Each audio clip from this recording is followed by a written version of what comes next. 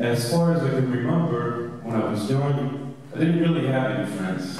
So poetry became my only friend. No, I'm joking, I did have a lot of friends. But I always cultivated that isolation process to daydream. Mainly vibing and listening to hip-hop, real-life stories, to imagine possible futures for my life. So I was first a dreamer and a listener before I became a doer and a writer. And this is still what I do to this very day. I dream and I write. I dream and I write. I dream and I write. I don't care if I write, I just dream and I write. I live and I fight. I lean and I fly. I scream and I cry. I sing and I smile. Poetry is not really my passion, it's my life.